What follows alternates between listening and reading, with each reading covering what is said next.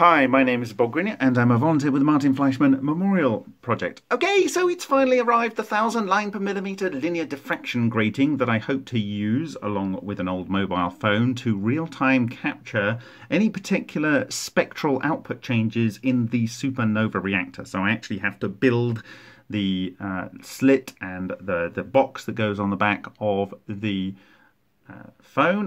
The good news is those kind of things have designs that you can download off the web, and I just want to show you here I've got some light here coming through the window, and perhaps I can get it to reveal itself. There we go. And so you can see this is daylight, so we have the full spectrum there, all the way through from those lovely violets, blues, through to the greens, the yellows, the oranges and reds. So we have everything there, and you can see how smooth that is. There's no real gaps or what you might call really intense areas. So that's from a window just off to my right, and I have also a phone LED here on my trusty Galaxy Note 2 here, and I'm going to turn that on and you're just going to see what an LED, so there's an LED there, and I'm going to show you what that appears like on there. So you can see, look at that.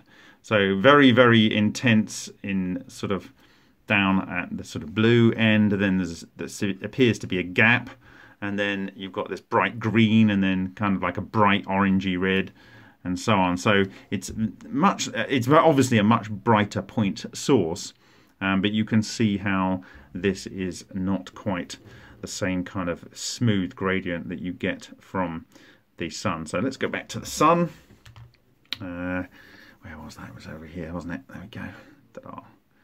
So if we were on a sunnier day, it might be a better representation, but you get the idea. Nice, smooth gradient there coming from the window. So this hopefully will enable me to do the build of the experiment and get everything together. So thank you very much for your time, and I will see you in the next video.